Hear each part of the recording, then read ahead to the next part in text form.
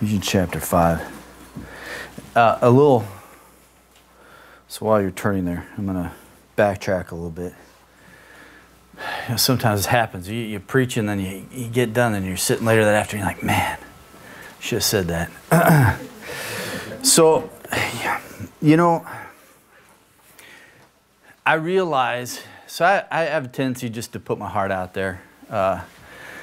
And I'll expose things about my life usually when I'm preaching, just so you all know my life is interacting with the text and with the Word, and I'm struggling just like the rest of you are. But I realize that, you know, when we open our lives up, there is, it opens the door for affirmation, criticism, yeah, disagreement, all of that. So I realize that can happen. And so, you know, last week we were talking and I was sharing just some thoughts about Les and I and how we've raised our kids and handled them and that. And just let me say that the examples I give, they're examples. They're a for instance. And so just take them as that. They're examples. I think that they're good examples. But it's just my life trying to wrestle with the principles, my wife trying to wrestle with the principles. But you know, one of the things I'm so burdened with, you know, looking at the age in which we live and the kids and how we're raising them and that, the strength, I think it's lacking. It's so lacking. I have this new hero, okay? So, bear with me for a sec. So I have this new hero, Charles Simeon, 71 years old. He was pastor of Trinity Church, Cambridge, England for 49 years. The man went through all kinds of difficulty. I mean, serious difficulty. And I can't even walk through all this stuff. I just don't even know how he dealt with it. But he had a difficult ministry. It's just what the Lord had for him. It was his lot. So his friend Joseph Gurney asked him one time how he endured and how he outlasted all the prejudice and everything that he faced. And I mean, he faced so much ridicule from his students and other teachers and so on. So this was Charles Simeon's statement. He says, "My dear brother, we must mind a little suffering for Christ's sake." Just let me repeat that. My dear brother, we must not mind a little suffering for Christ's sake. When I am getting through a hedge, if my head and shoulders are safely through, I can bear the prickling of my legs. Let us rejoice in the remembrance that our holy head has surmounted all his suffering and triumphed over death. Let us follow him patiently. We shall soon be partakers of his victory. My concern, you know, when I use the example of kids falling down at early age, you know, go back to Proverbs. They look to us to see how to respond to things in life, especially difficulties, hardships. They look to us. And it starts at a young age when they first start walking. When they fall down, they look to see how we respond. If we run to pick them up and swoop them up, right, then they're going to get in a pattern of doing that every time. And they don't learn to just get up and brush it off. Now, I understand that if you have a delicate child and you don't want them falling down all the time, that's fine. That's just an example. But my point is simply that it starts early and we prepare them at an early age to face hardships in life. And my concern is that we face persecution, opposition, slander, misunderstandings, disappointments in life, self-recrimination, there's self-blame. This happens in ministry all the time. If something goes wrong in church, I'm always asking, well, what did I do? People leave. Why did they leave? What did I do? What did I say? How come more people aren't here? How is it you're always looking at yourself. You go through these things. You face this in life. You face it in the Christian life. But my problem is that in our day and age, there is this pervasiveness in our times of emotional fragility. We're so emotionally fragile. And when you look at the world that surrounds us, we are easily hurt, we easily pout, we easily mope, we break easily, our marriages break easily, our faith breaks easily, our happiness breaks easily, our commitment to church breaks easily. We're easily disheartened, and it seems like we have very little capacity for striving in the face of criticism and opposition. And my issue is this, that when you look at Scripture, virtues are endurance, perseverance, steadfastness. Where are those things, right? Where are those things? And I'll just tell you, it starts young, but ultimately we want to lead them, Proverbs chapter 3 last week, we want to lead them to where their sanctuary of soul is in the Lord, right? That's ultimately where we want to lead them, but it starts in early age. So just to say, those were examples of mine, and you know, I tell my boys, like, and my daughter, unless you're bleeding profusely or something's broken, don't come crying. There's time for tears. And even sometimes, listen to me, even sometimes when we want to cry and it's that bad, we need to cry, sometimes you still use the Greek word, hupaphero. We have to underneath it bear up and keep walking and cry later. Right? And something is missing in our children this day and age where they need safe zones at universities because they need to have an area where everyone thinks the same and says the same thing because they don't want their feelings hurt because someone disagrees with them. This is the age in which we live. And we raise our children to be that way. This generation was raised by somebody. The millennials was raised by somebody. Or not raised by somebody, yeah? So let's go to Ephesians. And let's read this morning, and this is just this is part 1 of part 2, Brandon, just to let you know.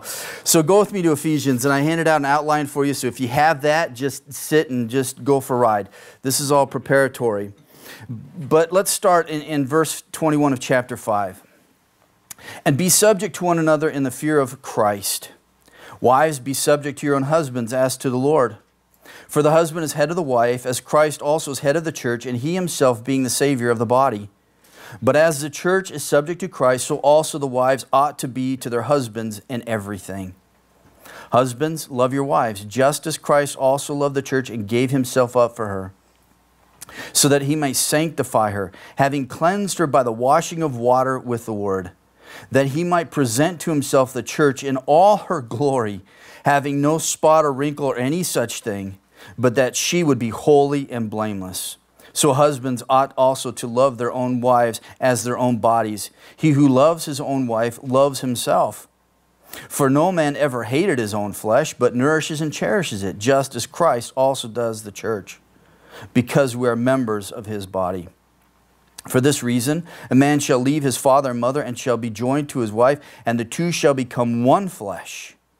This mystery is great, but I am speaking with reference to Christ and the church. Nevertheless, each individual among you also is to love his own wife even as himself, and the wife must see to it that she respects her husband. Children, obey your parents in the Lord, for this is right. Honor your father and mother, which is the first commandment with a promise, so that it will be well with you and that you may live long on the earth. Fathers, do not provoke your children to anger, but bring them up in the discipline and instruction of the Lord. Slaves, be obedient to your masters, according to the flesh, with fear and trembling in the sincerity of your heart as to Christ, not by way of eye service as man-pleasers, but as slaves of Christ, doing the will of God from the heart, with goodwill, tender service as to the Lord and not to men, knowing that whatever good thing each one does, this he will receive back from the Lord, whether slave or free. And masters, do the same things to them. Give up threatening, knowing that both their master and yours is in heaven, and there is no partiality with him. So I bring you to this passage this morning, and this is all... this is backdrop. So like the play last night, it was an awesome job, man. Like the backdrop of a play, it sets the scene, sets the stage for everything that takes place, right? And so it's crucial. So this is crucial. And the title of this message is The Home and the Cosmic Purpose of God. My hope is that you will see that home life is far bigger than oftentimes we imagine it to be. It's a part of something so much more grand that God has designed. And the same with the church, the beauty of the church and what God has established for it. And so hopefully we will gain some truths. And I know that this is a familiar passage for all of us, but I bring you here anyway. But hopefully there will be new thoughts that will come. And we will get into the details next week and then move into Mother's Day. But this letter is, man, it's been my favorite for so long. There's just no way you can read Ephesians and stay there and be depressed. You can't. You can't. It is just one of those books that is so transcendent. And Paul begins this way in the first chapter, in chapter 1, verses 3 through 14. His thoughts are beyond the limits of time. He starts off with that we were chosen before the foundation of the world. His mind moves in a realm of conceptions that are beyond what normally ordinary men think about. He moves in the realm of the Spirit. And there's a phrase that happens 5 times in Ephesians that doesn't happen anywhere else, in the heavenly places. And it's a recurring theme that runs through this whole letter. In other words, Paul is constantly pressing our minds out there It is such a transcendent letter. It is an otherly letter. This is such a transcendent letter that a friend of mine, when we graduated seminary together, we both took exegesis class with my dad going through Ephesians. And so I was talking with him a couple years down the line, and we were both serving in Russia. And I said, have you preached through Ephesians yet? He said, no. He said, I just can't get there yet, man. He said, it's just so lofty that I don't even feel like I'm worthy to go there yet. It's just one of those books. And Paul starts off by contemplating the perfections of God and the purposes of God. And we're going to come back to the purpose of God because our home life has everything to do with God's cosmic purpose. And the thought is unity. That is one of the issues. And that is a key issue in here. But he starts off this way. And so this letter is so lofty, but it's amazing to me that as he contemplates these things in the first few verses of this letter, it's 202 words. He just piles one thought upon another. It's a total run-on sentence. He has 8 of those in this letter. He is so caught up by these amazing theological truths, doctrinal truths, as he's sitting in his prison cell and he's writing these things to the churches. And then I don't believe this was strictly to Ephesus. It was a circular letter. But as he writes this letter to the churches, he wants them to comprehend these truths, but he's so caught up by them, he can't even stop.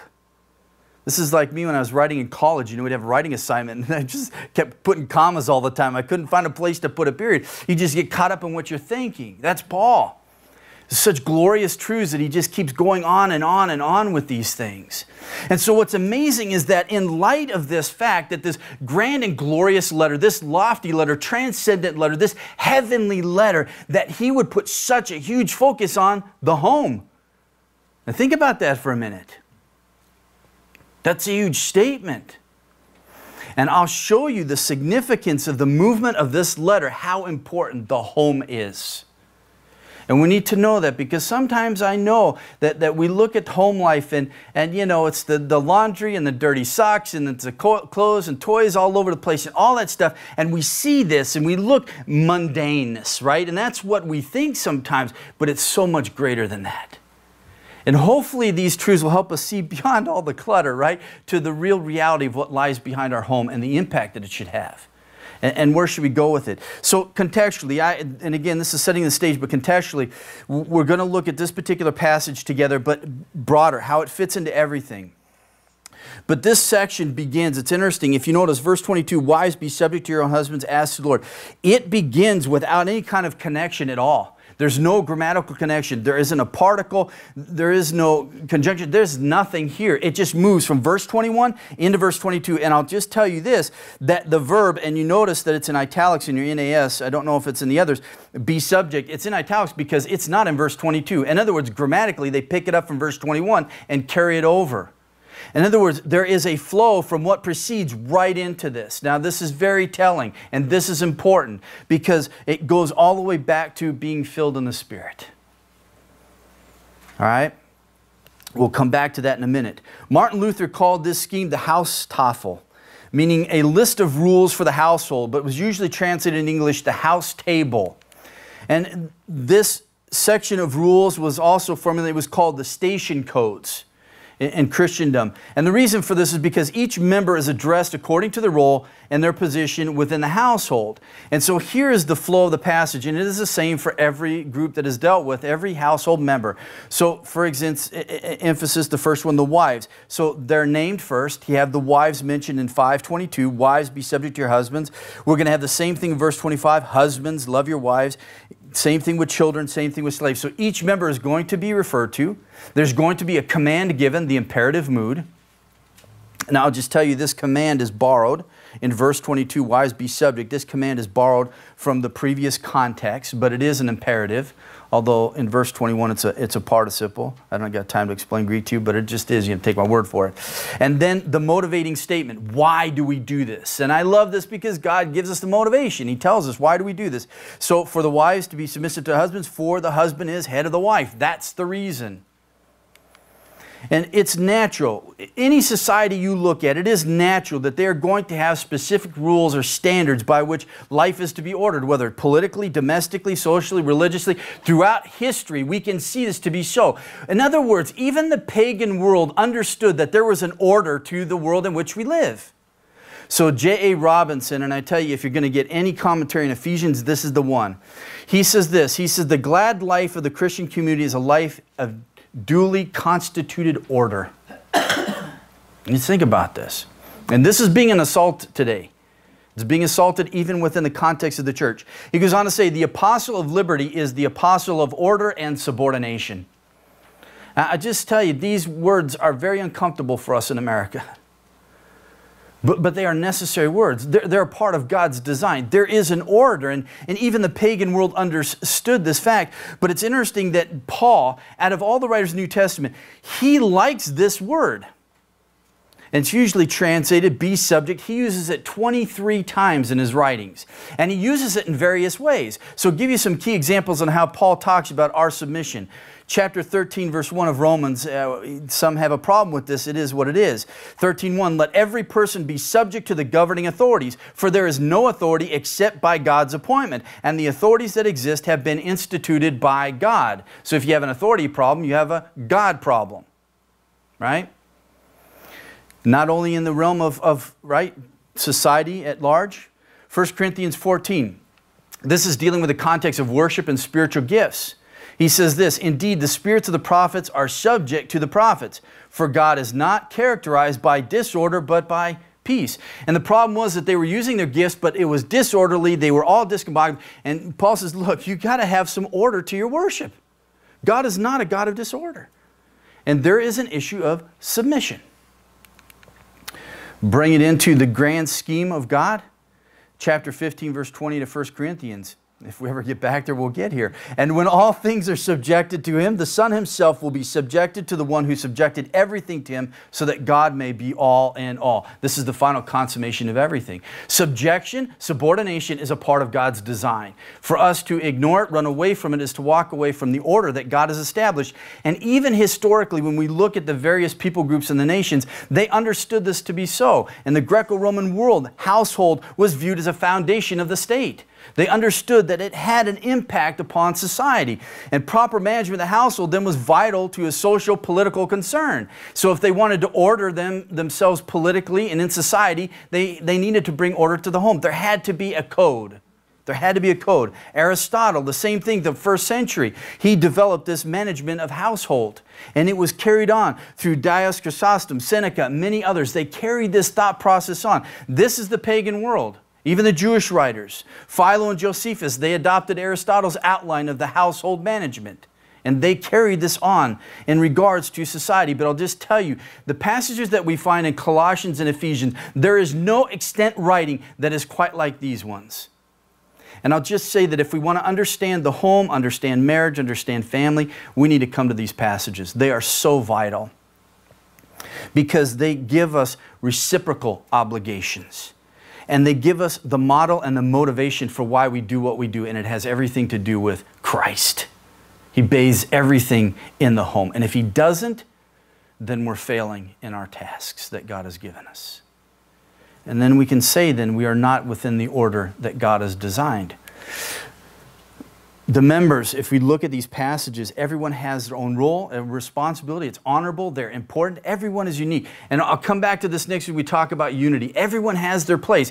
Everyone makes up the family. The kids, everyone, they are a vital part of that. And I'll just tell you that the home is basically the church in miniature. So Paul's going to highlight the value of each, the dignity of each, but everyone has their place. Everyone has their worth. Theologically, notice with me, Paul is going to ground this in Genesis. He starts in verse 31 and he just gives this quote for us. But we know that underneath all of this lies the Genesis account. He says, for this reason a man shall leave his father and mother and shall be joined to his wife, and the two shall become one flesh. This is an idea that's going to go back to chapter 1 as he talks about the great cosmic purpose of God, the unifying of everything in Christ. He uses this to look back to that. But he's establishing this in Genesis. In other words, if we want to understand what our roles are within the home, we have to go back to God's design first. When we understand the design, then we understand how to function in that. This is the same thing with the issue of the church. If we want to know how to function in the church, we need to know the nature of the church. If we don't know that, then the understanding of function isn't going to work. Not only that, but there is a Trinitarian pattern to all of this. A truly Christian marriage will mirror a relationship between Christ and the church. The two are so closely intertwined together. Now just think about this, because this command goes backwards. Notice with me, chapter 5, verse 18. Okay, this is where it flows out from. He says, do not get drunk with wine, for that is dissipation, but be filled in the Spirit. Everything flows out of that. So you have the Holy Spirit is working, and we also have Christ. So here's the fact about the home. Our homes are supposed to be theologically driven. Just think about it. Theologically driven. Theology should drive everything that happens in our home. And to the degree that we understand Christ's relationship to the church, to the degree that we understand the doctrine of the Trinity, to that degree we will function as God wants our homes to function. It's just a telling statement, and is a vital, important truth to the household. So notice with me, here's the programmatic statement, verse 21. Be subject to one another in the fear of Christ. This is the overall blanket statement introducing the topic. Then we have 3 paragraphs that Paul's going to elaborate on what it means to function in this submissiveness. He's going to talk about the wives, husbands, so on, but he is going to explain very clearly what he is talking about. But I want to give you this quote by O'Brien, because he says this. He says, we are not free to retain a supposedly exalted view of Christian marriage with its loving service, commitment, trust, growth on the one hand, and at the same time jettison hierarchical patterns of submission and subordination on the other, because they are expressions of an outmoded first-century worldview that are unacceptable in our contemporary situation. In other words, you cannot say you have a godly household and a godly marriage if you jettison submission and subordination. That is a part of God's design. It's the way God designed it to be, going back to Genesis. The headship of the man has always been, has never changed. Never changed. And it has changed in this world, and the conversation has changed, and we know that society has manipulated it. And you can ask, well, how so? Let me give you an example. So we have new TV shows that come out, The Modern Family, right? So if you hold to the view of marriages between one man, one woman for life, they refer to that as the traditional view. So here you have the modern family, and now you have the traditional view. Well, what are they trying to communicate by that terminology? That the traditional view is old, right? It's traditional, it's past, it's bygone. But here's the modern, the new, the updated version. So our minds, because we're so technologically in tune with everything, we're always looking for the 2.0. So we're supposed to all of a sudden move, because of the conversation, the terms that use, that this modern thing is the better thing, the newer thing, and that's what we go to. No. No, and don't use the vocabulary. It's not the traditional view. It is the biblical view. Amen. And that is what we stand on. And for me, it is a non-negotiable. And so for me, when it comes to politics and everything else, that drives my decisions on who I vote for and who I back. Will they uphold what I believe to be universals that are foundational for every society? So we cannot jettison God's design. So therefore, the husband loving his wife as Christ loves the church, or the wife gladly submitting to her husband as the church is subordinate to Christ.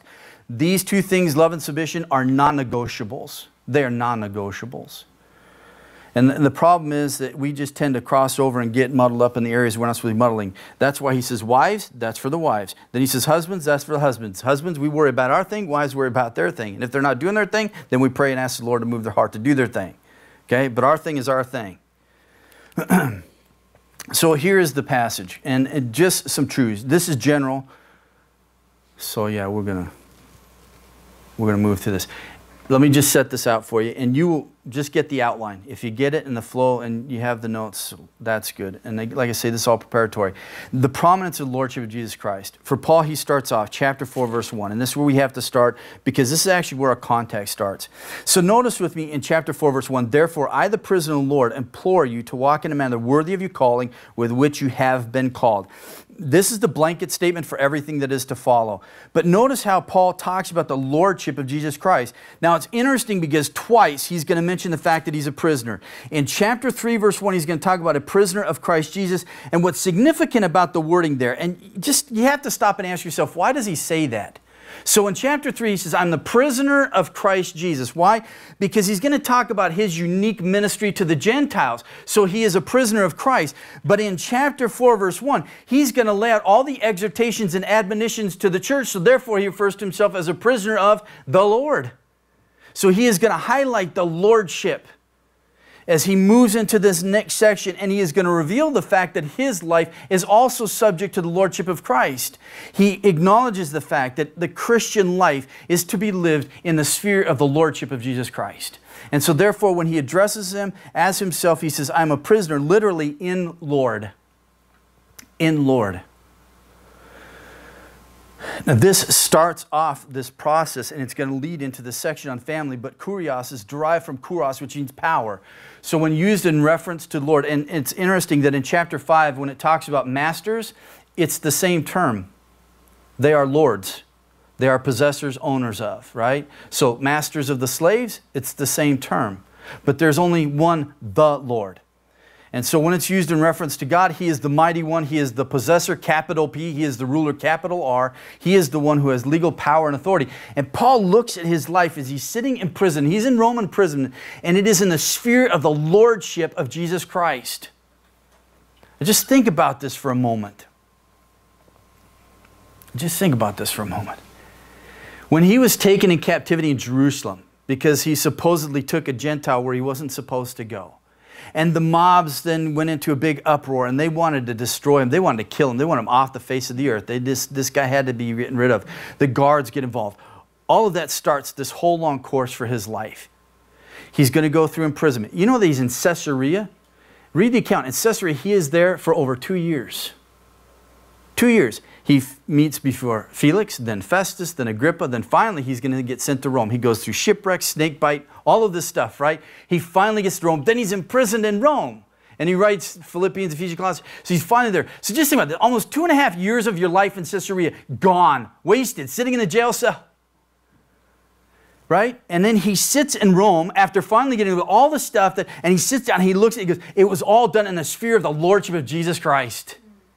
I am not the prisoner of Rome. I'm not the prisoner of the Jews. I am not the prisoner of this house that I'm incarcerated in, or of this soldier. I am a prisoner in the sphere of the lordship of Jesus Christ. It's a huge statement. But what does that tell us? This tells us that when you are walking in the will of the Lord, just understand this, you are going to suffer hardship. Sometimes we think when we're walking in the will of the Lord and we're following His sovereign hand and things, somehow we think that everything is be hunky-dory, peachy cream. No, no, no, no. All of the hardships that Paul went through was all a part of God's sovereign design. He wanted him to go through those things. You read in Acts chapter 23, verse 11. So after he appears with the Jerusalem council, then the plot, in the last part of chapter 23, the plot to take away his life, in the middle is this verse. The Lord appears to him at night, and he says, have courage. Just as you have testified about me in Jerusalem, so you must also testify in Rome. This was before, at the beginning, when everything started. So everything from then on out, he knew that God was orchestrating everything. So then when Felix is waiting for a bribe to get him out of jail in Caesarea, he doesn't give him a bribe. He just stays there. Every time Felix calls him in, he just testifies. Just testify, man. That's what I'm here for, brother. I'm testify. Bear witness to Christ. Such an amazing truth. You look at Colossians. Let me just give you a run through. Colossians, we've been going through it on Wednesday nights, every other Wednesday night. The preeminence of Christ. Same flow. We have in chapter 1, verses 15 through 23, the hymn. He deals with the lordship of Christ over creation and the lordship over the church. He deals with the preeminence of Christ in ministry, chapter 1, verse 24 through 2:5. The preeminence of Christ in salvation and sanctification. Just follow me. Don't even worry about writing this down. The preeminence of Christ practically lived out in every area of life. He's going to talk about the fact that Christ is seated in the heavenly places. He's going to say continuously be seeking and continuously be setting your heart and mind upon that. Then he moves into dimension of personal life, corporate dimension, then domestic life. And essentially he gets down to the home and he says you need to live this heavenly life in the home. In other words, the Lord must dictate the household. Notice this passage in Colossians. Over and over we have the Lord. Wives, submit to your husbands as fitting in the Lord. He goes on to deal with the children, right? Children, obey your parents for everything, for this is pleasing in the Lord. As he deals with the slaves in regards to their master as fearing the Lord. Over and over, we see the lordship of Jesus Christ throughout this passage, right? Whatever you do, work in deed and enthusiasm as to the Lord. Verse 24, because you know that you receive your inheritance from the Lord, serve the Lord. Over and over, it's the Lord, it's the Lord, it's the Lord. When we come to Ephesians, it is exactly the same thing. Notice with me in chapter 5, verse 21, as he starts this whole thing off, be subject to one another, what? In the fear of Christ. Not in the fear of one another, in the fear of Christ. That starts this whole section off. Verse 22, as to the Lord. 23 and 24, as Christ is head of the church. Verses 25 to 27, just as Christ also loved the church and gave himself up for her, just as Christ also does the church. Over and over. It is the Lord. It is Christ. All over this place, we have the lordship of Jesus Christ. In other words, somehow in our homes, Christ must be Lord. There is only one Lord of the manor, and it's Him. And it's Him. And I ask you, and this is a rhetorical question, how are we making the lordship of Christ evident in our homes? How are we doing that as husbands and wives and as parents? Because we're not just talking about theology class. We're not just sitting down instructing them in the lordship of Christ. They need to see it and how we act and how we behave and how we respond. How are they seeing that in our life? Do they see everything that we do bathed in the sphere of the lordship of Christ? There must then be lordship in the home. Christian conduct is to be motivated and determined by Christ as the Lord. And Christian homes and relationships therein should be dictated by the awareness that Christ Jesus as Lord is the center of the home. Do our children see that He has sovereign rule over everything that happens? Somehow we need to flesh this out in our lives.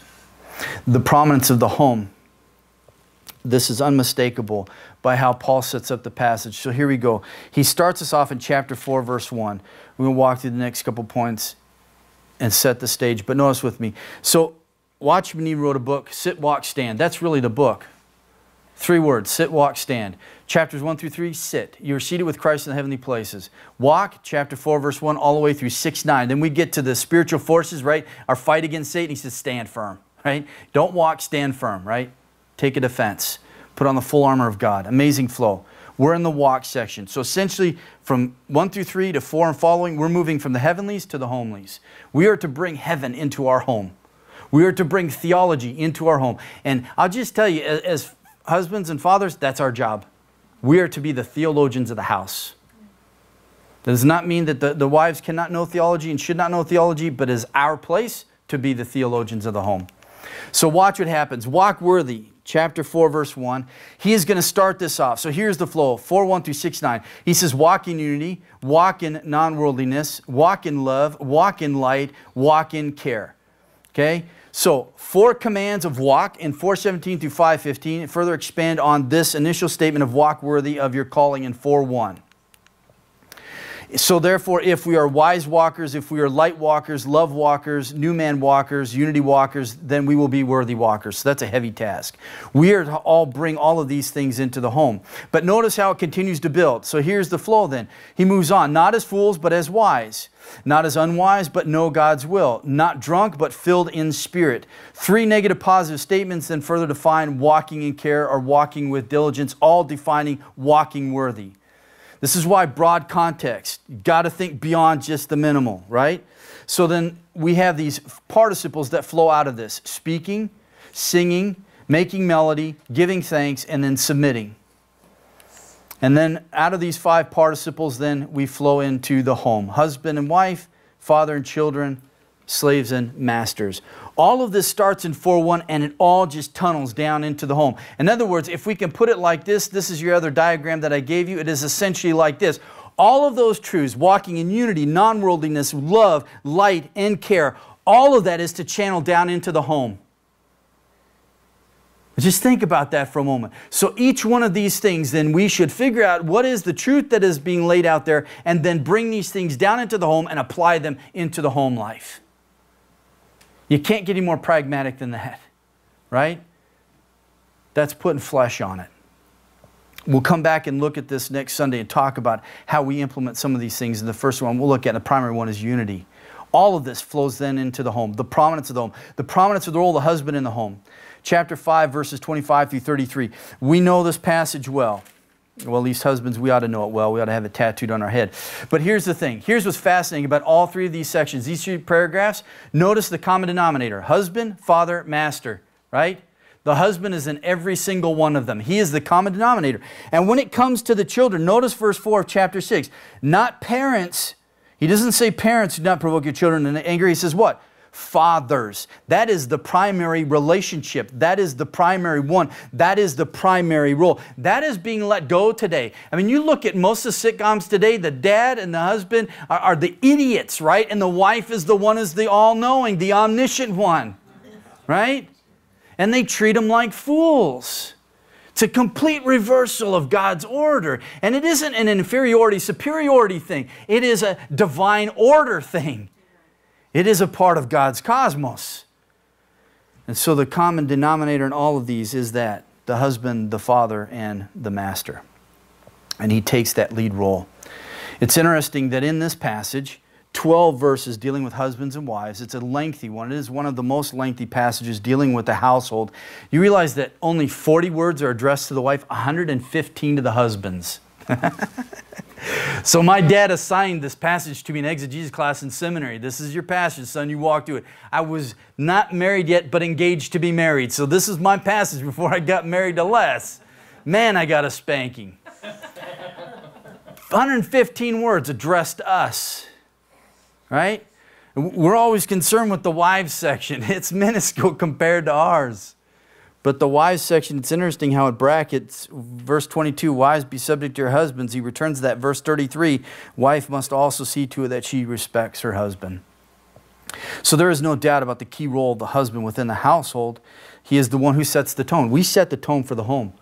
It's one of the reasons why I love Proverbs 4, that living legacy.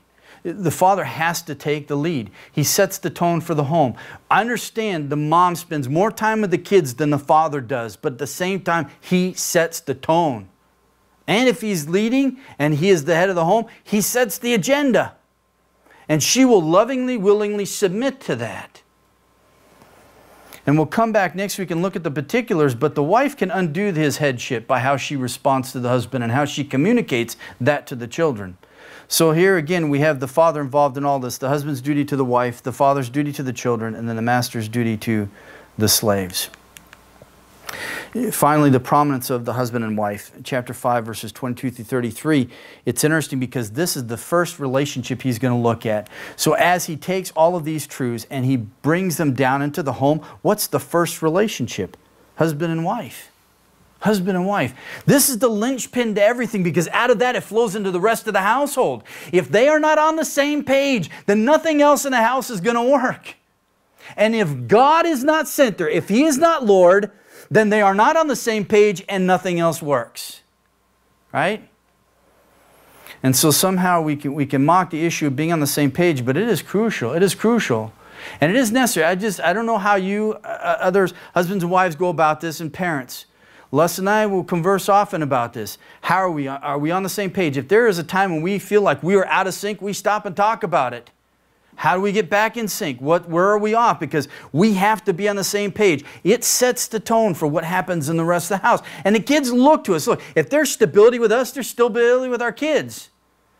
If they know that mom and dad are at home together and bound, they're good. They're good. Right? But this is how God has designed that to be. So although we know that the husband has that key role, there is that role of husband and wife together. And this is how God designed it. In unity, serving God faithfully, obeying His commands. That's it. That's it. The problems is when we begin to tamper with God's design. When we flip the order or change a few things up. Next week we'll come back and we'll look at specifics. And the main one I want to look on is unity. And he's going to talk about giftedness and that. Those truths are very pertinent to the household and how we view each other. But may God help us as we seek to understand the importance of the household. And it does have a place in God's cosmic plan. Right? Our life in our little homes reverberates for generations. Let's pray. Father, we thank You for Your goodness to us, Lord. I thank You for Your word. I thank You for how You have orchestrated, designed it. You have given us this revelation so precise. You lead us in the pathway of Your message, Father, and I pray that we understand what it is. Father, I pray that we understand the importance of Your plan and purpose, Your eternal plan, that You set in place long before You created anything. And Father, in that You established a place for each one of us in each of our households and the roles that we have And I just thank you for the uniqueness of that, the privilege of that, the honor of that, Father, the dignity that it gives, the value that it gives all of our lives, Father, and the importance that it lays upon us, and the obligations that we have in light of the fact that we are a part of families. Father, pray that we would constantly seek out your design, your order, and we would strive to walk in light of that. And pray that you are glorified by that, Father. I pray that this next week will be faithful in our testimony to the world as households, as families, husbands and wives and children, that we will declare the Lordship of Christ in all that we say and do. And we depend upon your Spirit in the process. We pray these things in your name. Amen.